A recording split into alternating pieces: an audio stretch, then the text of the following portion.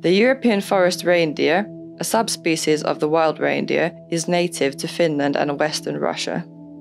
It is well adapted to its environment. Long legs and a long muzzle are useful in finding food under thick snow. Narrow antlers enable the animals to move in dense forest, whilst clicking hooves help the herd to hear one another. In spring, females give birth to a single calf. The reindeer favor wilderness areas. They spend their summers in lush swamps and winters in lichen heaths. Open and windy surroundings are preferred to observe predators from a distance and to avoid insects. The wild forest reindeer, which used to inhabit most of the country, was hunted to extinction in Finland in the 1920s, but managed to survive in Russian Karelia. Therefrom, they started returning to eastern Finland in 1950s, forming the Kainuu population. In the EU, Finland is responsible for preserving the wild forest reindeer.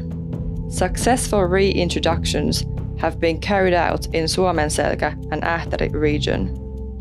Now, the EU-funded WildForestReindeerLIFE project aims to reintroduce the forest reindeer to its original habitats in the national parks of Lauhanvuori and Miettinen in southern Suomenselkä.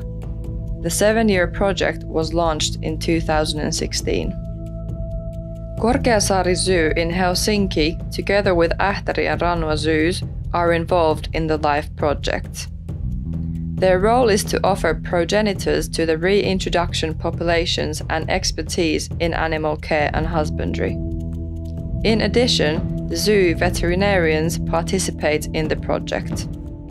Korkeasaari Zoo coordinates the zoo aspect of the project and is responsible for international communication for all 3 zoos. 6 forest reindeers from Korkeasaari Zoo have been transferred to the on-site enclosures in the national parks. A young male was the most recent individual to depart this spring, and 2 young females will follow this autumn. In addition to the individuals from zoos, other individuals have been brought from the wild population of Kainuu. These individuals are mostly males. They ensure the genetic diversity of the new populations.